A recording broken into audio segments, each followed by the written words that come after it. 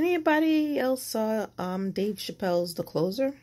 I thought that was funny. It's hilarious. But there's big controversy around it.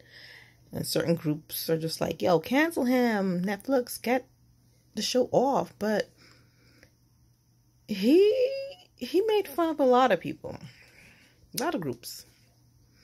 And one group in particular, he blatantly said, my issue is with white people. And white people are still like, it's so funny.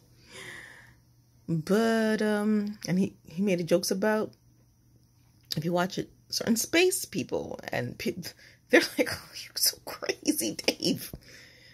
But there's only one group who has a problem with his comedy. Although they don't care what he says about the other people. Like, only them. Although he's making fun of multiple groups of people. So that's kind of, I don't know. I didn't think he was being disrespectful. I think he was being a comedian and he was making jokes and also trying to be insightful about things. And that's what comedians tend to do. They joke about things and try to tell you, hey, check this out. And most people, when they sit back and like, well, yeah.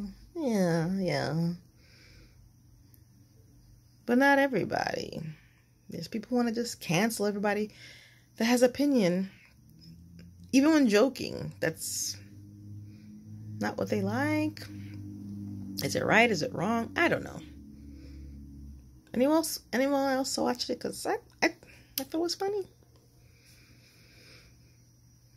I did. But I guess why some groups would be upset, but nobody else, none of the groups he mentioned was upset except for one group.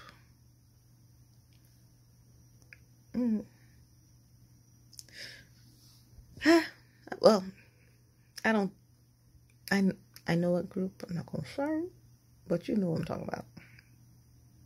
I thought it was funny. I didn't think it was disrespectful at all. But I'm not in those groups' shoes. So you guys tell me what you think. Was it disrespectful?